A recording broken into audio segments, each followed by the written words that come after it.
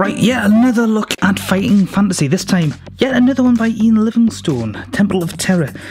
I've got to be honest, a good deal of the books that were written by the actual creators, Ian Livingstone and Steve Jackson, I seem to have picked up more Ian Livingstone's solo books than anything by Mr. Jackson, which is something of a shame because I do understand Jackson is actually quite a good writer in of his own right.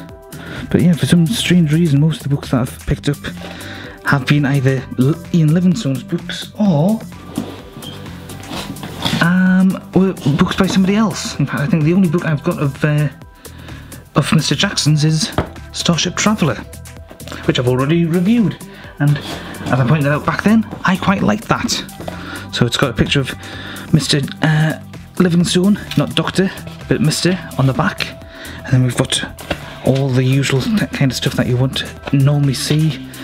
Copyright stuff, dedications and so on. All the rules and regulations, skills, stamina, luck and so on. Basically the standard rules. I've got to say the artwork on this is probably a bit more stylized than some of the others. It's a very different look and feel, although the adventure sheet that I've got here is quite similar to most of the others in general layout. There's really not much to say. We've got a bit of general background and then we've got our introduction. I'll just read this one through from the start then. For an old man, Yastromo, that's how it must be. Yastromo is surprisingly sprightly. You cross Red River in the ploughed fields beyond, and soon reach the edge of the forest. Yastromo still doesn't stop. He takes a narrow path leading into the dark wall of trees. The light fades, branches and knotted roots obstruct the twisting path and make the walk very tiring. You ask him why he seems unconcerned at the possibility of being attacked by forest monsters. He chuckles and tells you that its magic is well known and respected by all the creatures for miles around. None would dare challenge Yastromo, probably because I couldn't pronounce his name. After spending a peaceful night in the forest, you reach his tower by mid-morning the next day. You follow him up the spiral staircase to a large room at the top of the tower. Shelves, cupboards and cabinets line the walls and are filled with bottles, jars, books, boxes and all manner of strange artefacts. Yastromo, that guy there, yep, looks like Gandalf a bit, without the hat. Slightly bigger nose. He slumps down on his old oak chair, by now looking quite tired from the long journey. About time. He reaches into his pocket and pulls out a fragile pair of gold-rimmed spectacles. After placing them on his nose, he peers at you over the top of them, and you feel quite unnerved by his piercing gaze. Finally, he says, anybody who would hope to defeat Malbordus... Why do people have such complicated, difficult to pronounce names in some cases? Maybe it's just because I'm tired when I'm reading through this and reading it out loud. Anyone hoping to defeat Malbordus must certainly know a little magic. You look bright enough to learn some, but I don't think you have time to absorb the 10 spells I would like to teach you. By the way, I would like you to know how privileged you are to learn my magic. But a crisis is a crisis. Now, let's get on with it. Which spells should I teach you? You have the choice of Open Door, Creature Sleep, Magic Arrow, Language, Read Symbol, Light, Fire, Jump, Detect Trap, and Create Water. To make a choice, turn to page 34. Now, that just basically means that you've been given some special abilities unique to this book. Now, that does sometimes happen. Some of the books do have fairly unique systems that are built into themselves beyond the standard skill, stamina, luck and so on and so forth. There's at least one that I have. I think it's the Samurai novel. I'll have to read through that again at some point. That has an honour system where if your honour drops to 0, you have to kill yourself because you're now an honourless dog. Or something along those lines. But here we go. Yikes.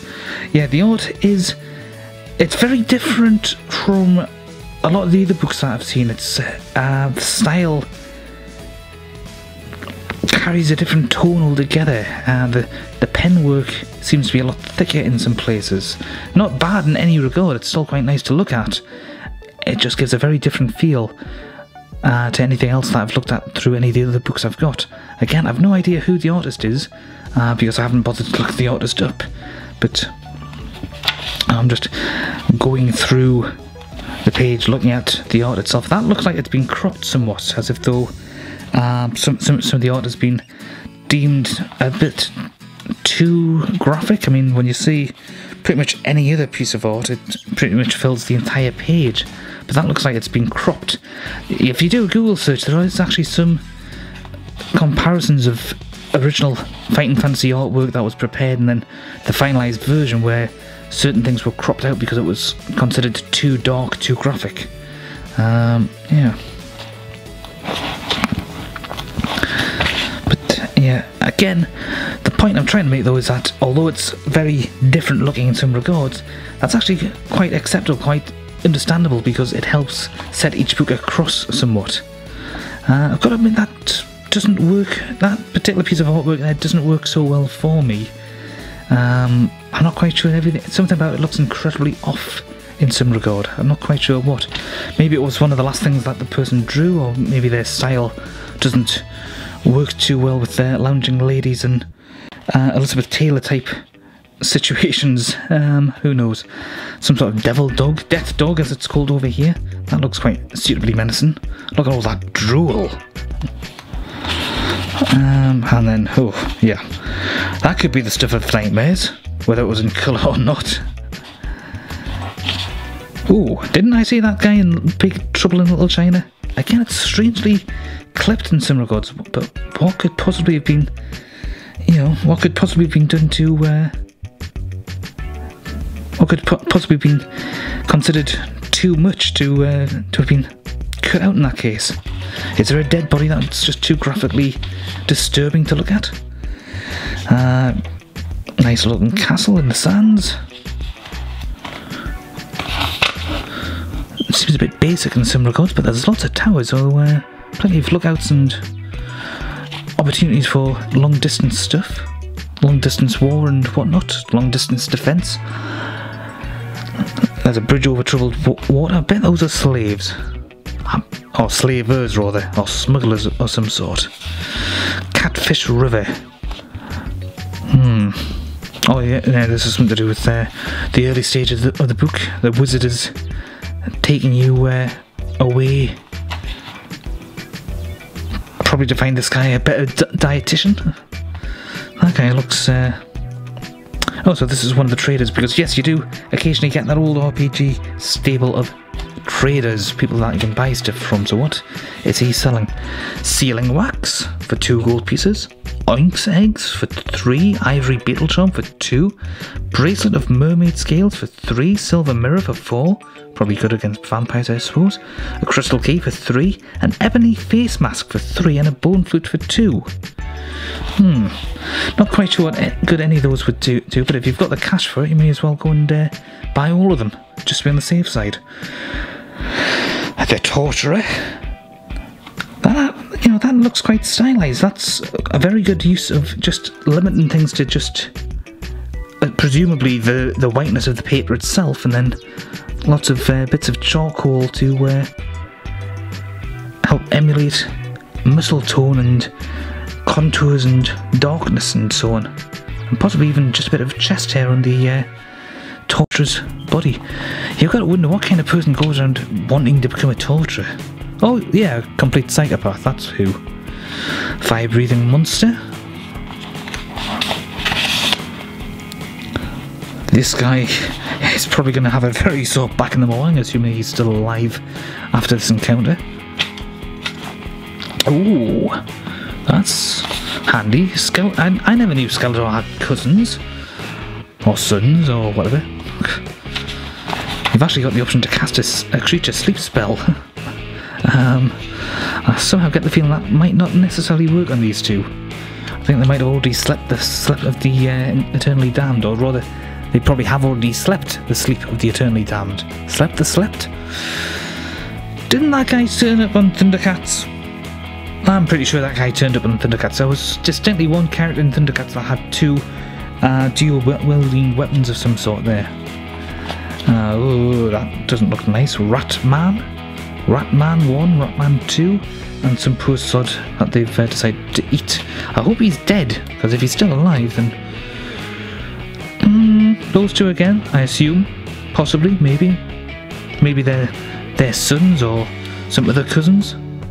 The first two looked rather muscular though. Oh, that guy looks like Rasputin. Although, no, wait, hang on.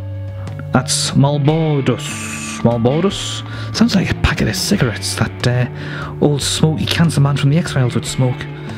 Having, you know, crossed out the original name with a pen, something like that, and rewritten the X-Files only brand name because of some sort of copyright infringement worry. Oh, we seem to have crossed over into Dune. Any more? Oh, Robin Hood turned bad. Robin Hood turned very bad. And that guy's got a stark, starry-eyed look to him. Is that the torturer that's mentioned here? The man hears you close the door and advances towards you to attack you with his branding iron. Yes, that must be the torturer. He looks insane, but he looks like an entirely different torturer from what we saw before. Although it could be this guy. Crouched in the corner of the room is a sinewy little man wearing ragged sackcloth. On seeing you, he snatches a wooden pole off the floor. Yeah, that must be him, the guy with the wild eyes, because he does look sinewy. Oh, that old cliche. Yes, I mean, who actually designs a room like this, a corridor like this? It must be a complete pain if you're the actual owner and occupant and you want to just go to the toilet and you have to battle your way to get to the toilet. On guard!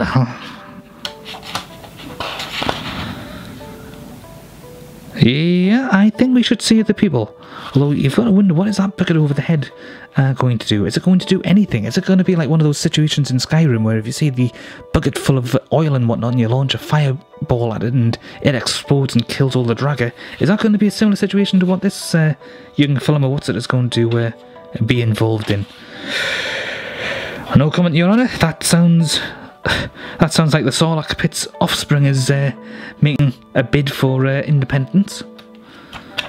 And I think that might be it as far as main artwork. No, the creature from Dune is back again, the giant sandworm. So, Temple of Terror. As far as the artwork is concerned, it's very different from what you get elsewhere.